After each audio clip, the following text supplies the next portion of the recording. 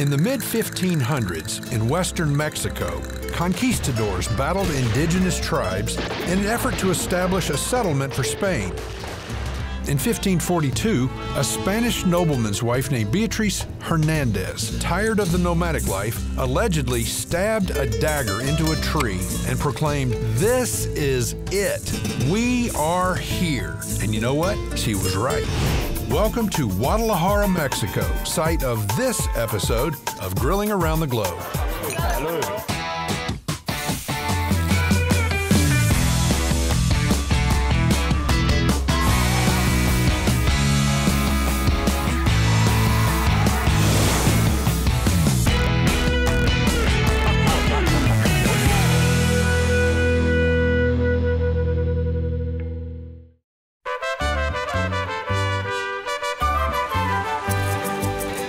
Nearly 500 years after Beatriz Hernandez made her mark, Guadalajara, Mexico is the country's third largest metro area with almost 6 million citizens who call themselves Tapatíos.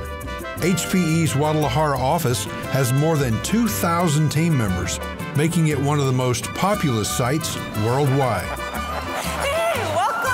Thank you. Lucia Melo is a senior manager in sales strategy, and today, our tour guide. A cool thing about Guadalajara is that we have presence from all the different teams. And we are co-located, so we don't need to send an email, we don't need to call anybody. We just need to stand up and go to their desk to fix things faster. What you're gonna see in our office is we have our neighborhoods, global sales, HR, finance, global ops, and you can identify the team and they can easily sit together, collaborate, very particular from the Guadalajara office. HPE's office here is one of the main reasons the city is called the Silicon Valley of Latin America. And like the original Silicon Valley, guess who had a hand in this Mexican Revolution? Yep, the usual tech suspects, Bill Hewlett and Dave Packard.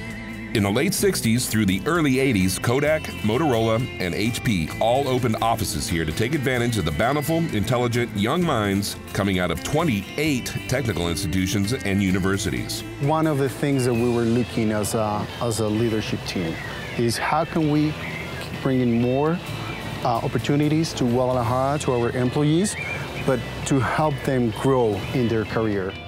Marco Estrella is HPE Guadalajara's site lead and moonlights as a professor at ITESO University. What a great way to get a head start on grabbing the best new talent. Yes, good talent. People or students, I'm going to say, that is very well prepared, that come to us and share their ideas, what they learn from different perspectives. We need people from finance, we need people from marketing, management, engineering. It could be industrial engineering, it could be services engineering. Many around that we benefit a lot from all of them. We've been told a visit to Guadalajara isn't complete without experiencing charreria.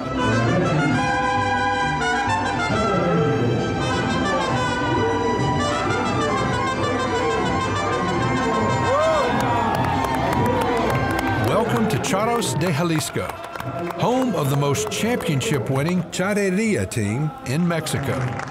If you assumed Mexico's national sport was soccer, you'd be wrong. People believe that it's soccer, our national sport, that this is our national sport.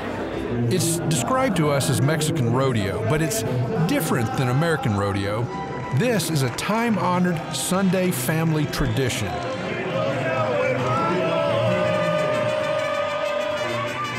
Mariachi, play-by-play by a guy with the greatest look ever, and popcorn and chips for the kids. Except these chips come with hot sauce and fresh squeezed lime. Flamin' hot! Marco spent many Sundays as a kid watching charros, and today he's invited us and a couple dozen local HPE team members to enjoy a taste of his youth. And because he's awesome and knows his team is even more awesome, he's buying lunch. There is something really special about your office, about the culture, about the people. They're so enthusiastic and energetic and they seem to be so proud to work for the company. What is it you're doing right?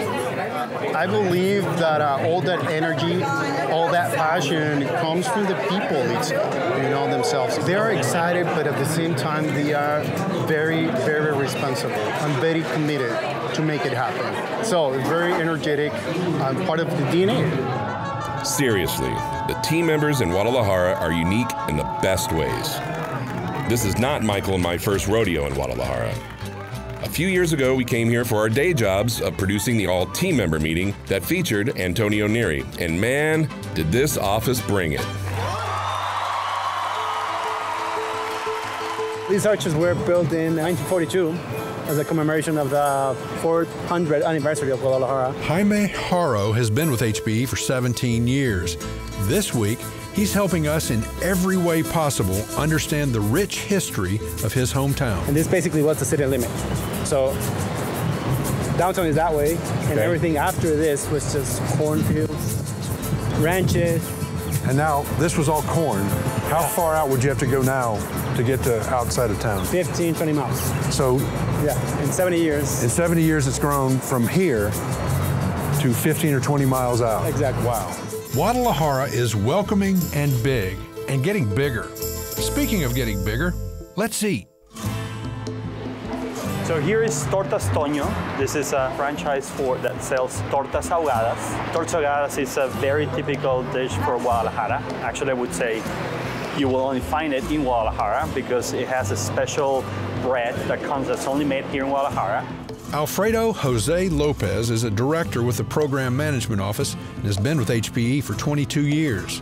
Today, he's taking us to his favorite lunch spot for a Guadalajara staple, tortas ahogadas.